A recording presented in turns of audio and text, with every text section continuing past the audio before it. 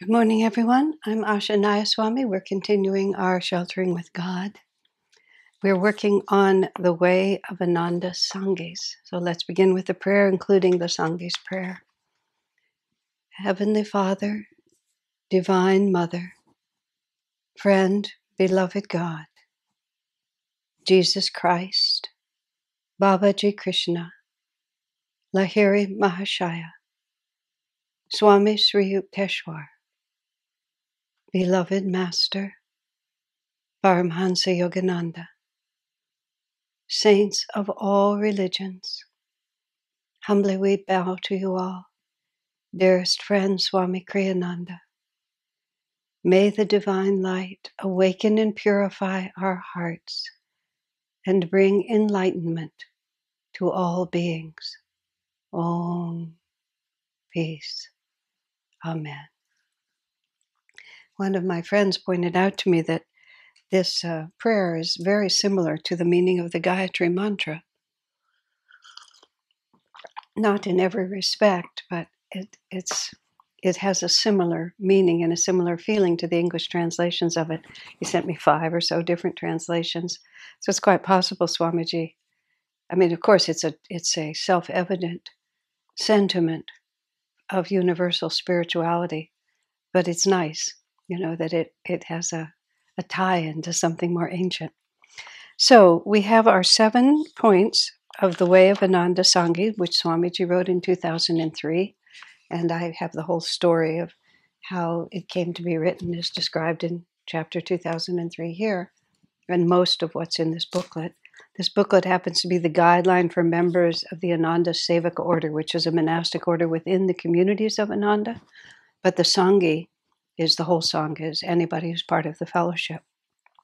So there's 7 points to the Way of Ananda Sanghis, and we're in the subset of number 2. Number 2 has actually 1, 2, 3, 4, 5, 6, 7 points. And those 7 points are all to elucidate point number 2. We believe that man's highest duty is to realize himself as an expression of all-pervading Satchidanandam. And then the 7 points under that are to explain to us how we do that, how we realize ourselves. So we're now up to point number D on the subset.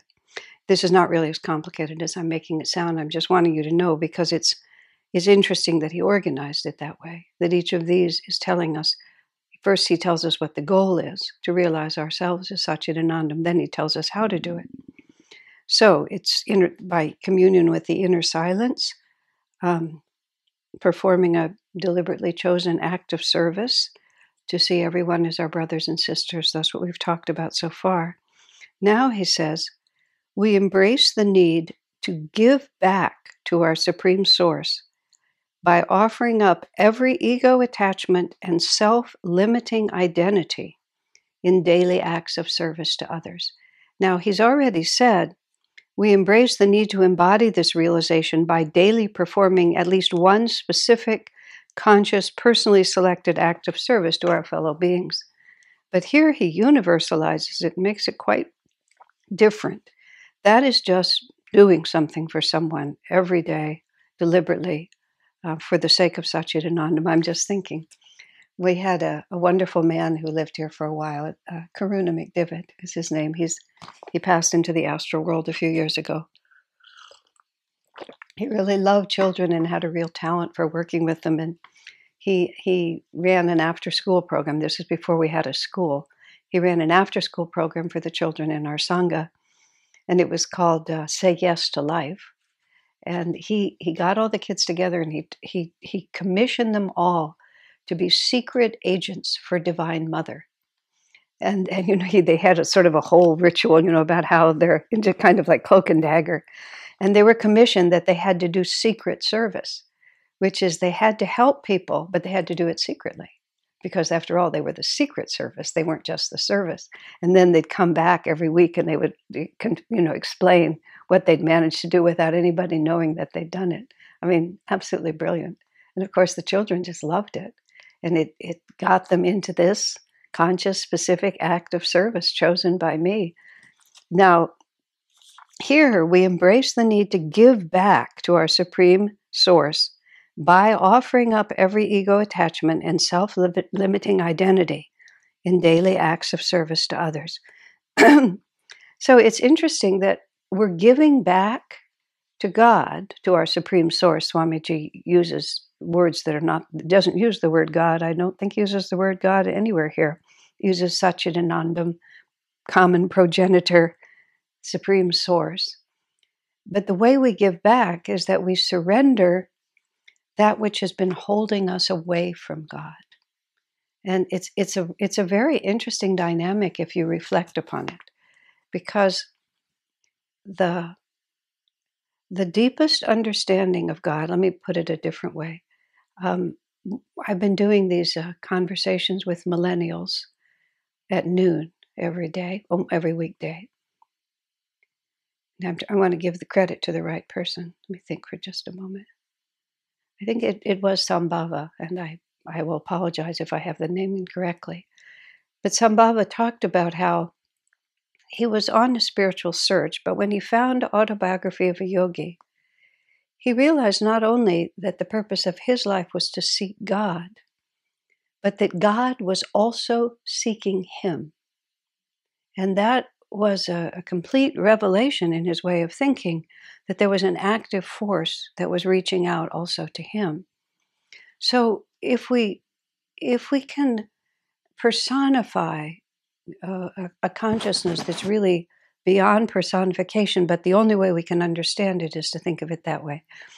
Think about how much a mother or a father, mother and father is usually the best images we have, how much a mother and father gives to their child. And I'm not sure that's actually the right image, but let's use it for a moment. What does the mother or the father, what makes the mother or father rejoice when the child thrives, and then the child gives back to the mother appreciation and love? The reason it stops is because there can be selfish motive in that. So I don't think the image really holds. So I'm going to try it from the point of view of wants the child to thrive. Because that's what God wants from us. God wants us to be happy. And the bliss of God is the bliss of seeing us fulfilled in Him. And so what holds us back from that fulfillment is that we cling to our separate and limited ego identities. And that keeps us from realizing ourselves as being Satchidanandam. So what God wants from us is to relinquish our separateness and to realize and to rejoice in the fact that we are already one with God. God is seeking us for our own happiness. The divine is not passive. The divine is not indifferent to our well-being. Yogananda, in one of his letters, might be the poem "When I Am Only a Dream." It's in one of his poems. But he talks about how he will continue to guide us and to guide us from inside. And when we make an error and as a consequence suffer for our error, he says he will weep for us. He will weep through his own eyes, and then, as he said, he will weep through our eyes, that he is within us and our suffering is his suffering. So the way we give to God is to fulfill our own destiny. And to fulfill our own destiny means to relinquish our insistence on being separate. And there's a genre of movies, which is, it's not my favorite genre because it's always so hysterical, which is some kind of a war movie that takes place in a submarine. Because a submarine is very claustrophobic and it's very small, and so the camera angles are always little and people are always pushing here and there, and inevitably the drama of the war movie about a submarine is when there's a puncture and the water comes rushing in. And that, of course, creates this hysteria because the submarine is at the bottom of the sea and the tremendous force of the ocean breaks through at one small point, and then the whole submarine is going to be ripped to pieces. And to my mind, that's always actually been an image in the reverse, which is that we create for ourselves this ego structure. And just like that submarine has to be so strong in order to hold back the force of the ocean, which is always trying to break through like this. So we have to work so hard with so much tension to keep our ego self in place against the pressure of Satchidanandam, against the pressure of our own higher reality. And any place that we can crack that the seamlessness of that ego structure, then the divine love will just simply rush in. So, as the sub point here of how we realize ourselves as Satchidananda, is that we consciously offer back to the source all our ego definitions and all limiting self-definitions that we have. And not just sort of let it happen accidentally, but deliberately. And now these acts of service are to consciously say, I'm not just living for myself, I'm living for the good of all. And that's why it says we offer it back to the source by acts of daily service to others. We say, I'm tired, I really just want to take a nap, but instead I think I'll cook some food for someone else who needs it. I only have a limited amount of money and I want to spend it on myself, but so-and-so also needs it. And then we do it consciously, not so much for the sake of the other person, but for the sake of constantly affirming within ourselves, Divine Mother, I'm doing this for you. Now, this point comes after the one just before this, which I spoke about yesterday. We're all brothers and sisters in God. We are all the one consciousness. So we also look at the one we're serving and realize I'm not offering it to you. I'm offering it to the divine within you. That's what I'm serving. I'm sacrificing my self-protective self-definition in a conscious awareness that I'm giving this to God. Swami Kriyananda, when he tells a story, and maybe it's in the Path, it's in a book somewhere, of meeting this man who he picked him up as a hitchhiker, and he could see that the man was a little bit down on his luck. And so the guy gave Swamiji a sort of hard luck story, and he obviously wanted some money. And Swamiji had very little money of his own at that time, but he said, I have this much money and I'll give you half of it. So it was $20 or something like that. It wasn't a large sum. And the man said, I'll be sure and pay you back. He said, because I wouldn't want you to lose your faith in human nature. And Swami was pretty sure he would never see the money again. But he said to the man, he said, I lost my faith in human nature a long time ago. He said, I'm not giving this to you. I'm giving it to God in you. And I trust that God will take care of me if I take care of him in all these forms. And so we're surrendering this idea that I have to always be surrounded by my own self-identity and protect that. And this is how we realize Satchidanandam within ourselves. This becomes an everyday practice. Every time we have the opportunity to give, we try to take that opportunity. Over the course of many years, I try to watch this because there's so many opportunities to give. One could just, take one's paycheck and just pour it out, the next morning and have nothing left to pay your rent. So you have to sort of we have to be practical in our idealism. We can't be presumptuous and imagine ourselves to be more surrendered than we actually are, to presume on God's grace when we haven't actually lifted ourselves up to the level where that faith is more than affirmation. But one gets a sort of feeling about these things. You get a feeling of, this is what I'm supposed to give to. And when you begin to practice that, it becomes apparent to you that this is what I'm supposed to give. A man who in our community who was very relatively well-to-do and gave very generously to support our Sangha. He said whenever he would get a request, he would always feel inside whether or not this request was really for him. And if he felt that it was for him, he would always feel that there was a certain dollar amount that he ought to give. And sometimes that dollar amount, he said, was bigger than he would have chosen for himself, as he put it. But when it came to him that way, he knew it. I had this interestingly when I have traveled in India, which I have a fair amount, especially when we were on our pilgrimages, which I did for a dozen times or so. because we would be walking through the streets of many Indian cities, and especially we started in 1986. In those years, all of India was more impoverished, and it was just a more confusing situation. Excuse me, my microphone keeps pulling in a way that's uncomfortable.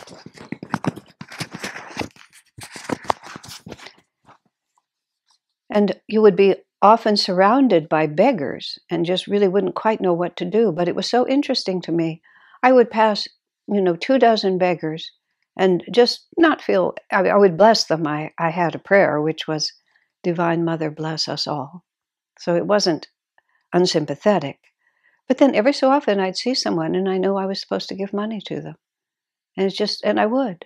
I kept small money in my pocket because you don't really like to pull out your whole purse and open your wallet in situations like that. But I would just have it. And I felt perfectly at ease. This one is for me to give. This one is mine.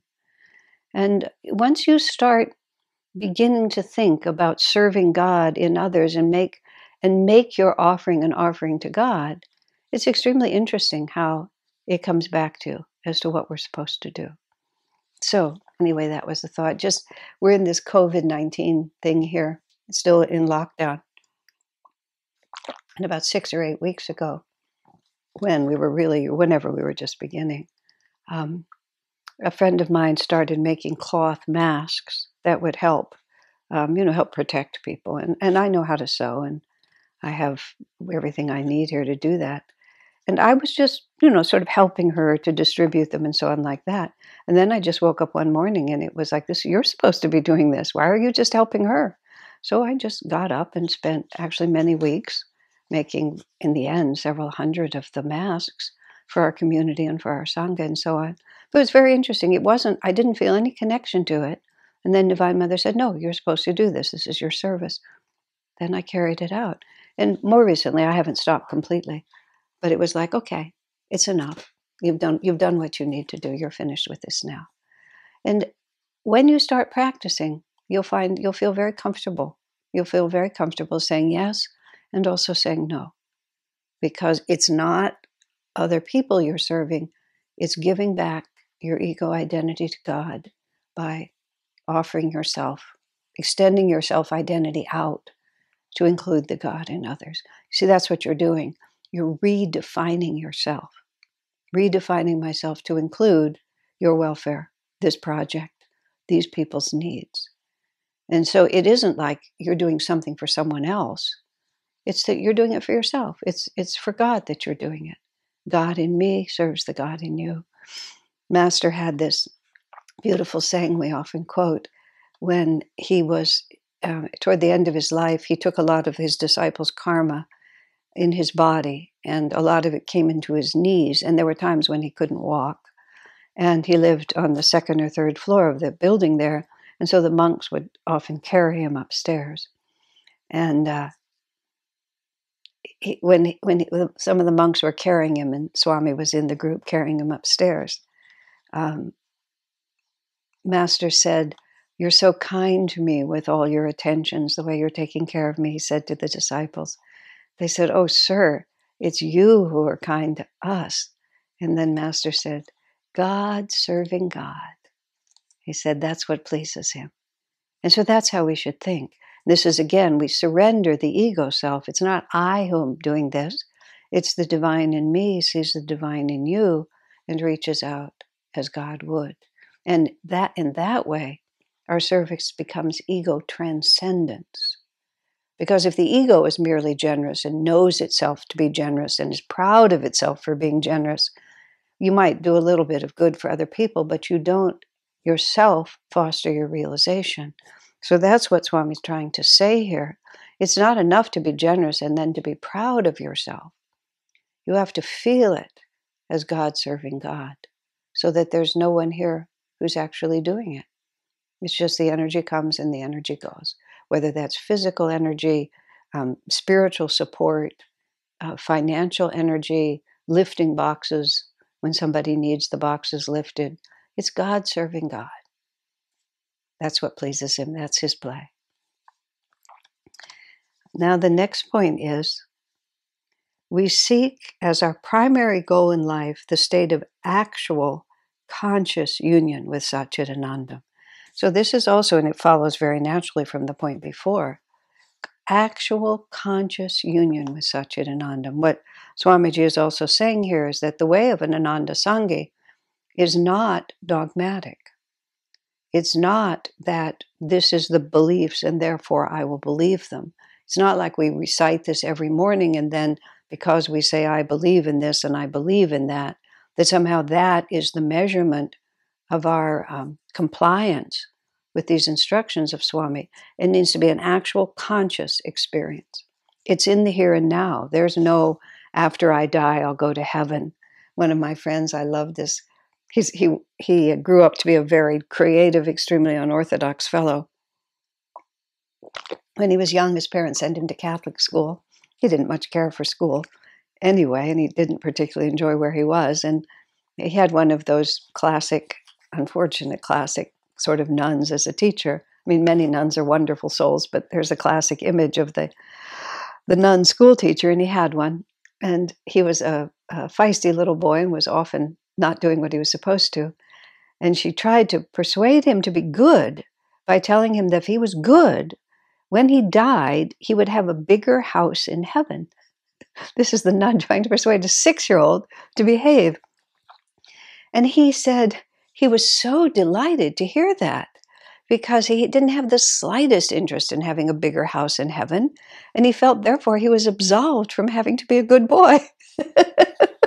He felt totally freed up to express himself however he expressed himself. I mean, it totally backfired in terms of the nun's intention with that. But there are, lots of spiritual teachings, especially from Kali Yuga, less so now as we're in Dwapara, where there's no proof in this lifetime. In this lifetime, it's just belief. I just put myself on the right side of the ledger and then I'm safe.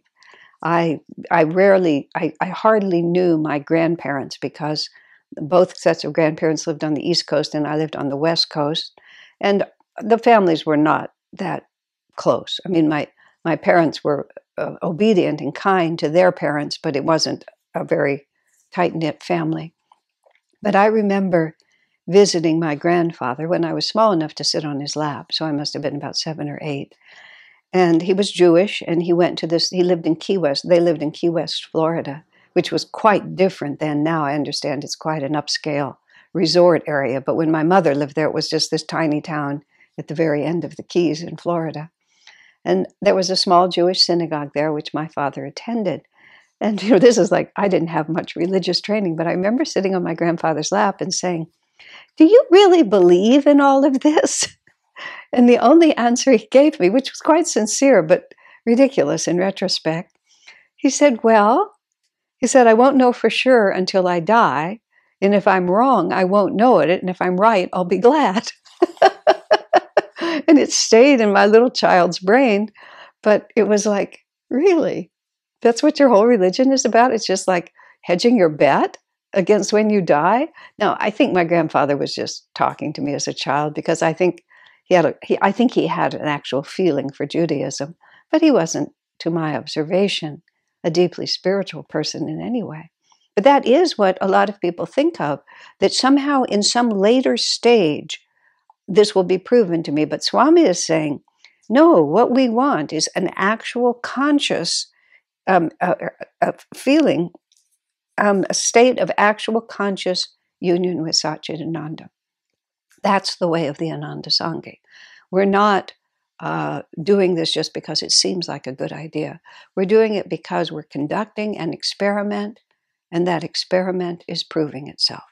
I mean, Swami's not talking here about the whole plethora of the culture of self-realization of all the things that we can do, but if we have this inner communion, this daily inner communion in the silence, if we consciously devote ourselves to serving others, if we recognize God as present and see our union with all other beings, having our common progenitor, which I love the word, if we deliberately and resolutely and continually surrender our limited ego identity to the divine, then our actual consciousness will change.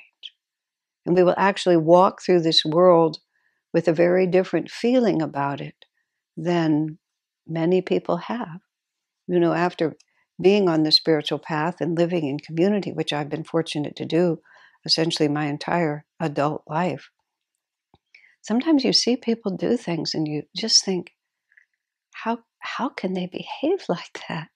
It's just not in us to do it. There was a funny story from a little girl who grew up in the Ananda community in the 70s at the Nanda village, which was all we had at that time. And we were pretty isolated out there. And just once a week or so, or once every other week, people would drive into town. We didn't even have Master's Market then, so you had to go to town to get groceries. We had neither washing machines nor market. So every week or so, you had to go into town to buy food and to do laundry. But the little girl, her life, she was about 5 at this point, most of her life was within the community with these really harmonious, refined, high consciousness people. And they were at the laundromat, and there was some mother there who became quite impatient and started treating her child very roughly. She wasn't abusing him, but she was yelling at him and sort of dragging him. And the little girl looked at her mother and said, "Mommy, why is that mommy behaving so badly?" She just couldn't understand. Mommies don't behave like that, because that was how she was raised, and she was never treated that way, and she never saw it. You see, and that's how we become. Why are you behaving like that? But you don't see it as judgment. You just feel it as compassion. Oh my, oh dear, look what's going on here. We had a 12 years of litigation against Ananda, this complicated thing, which is all described in Light Bearer. I don't have to describe it here. And at the very end, this grown woman accused Ananda of being a morally reprehensible cult in which every possible kind of abuse, starting with sexual and financial and power, and just everything you could imagine. She made up a story, but she had a good lawyer and we did not have a good lawyer. So in the end, she actually got money from us because of this complete fabrication that she'd created.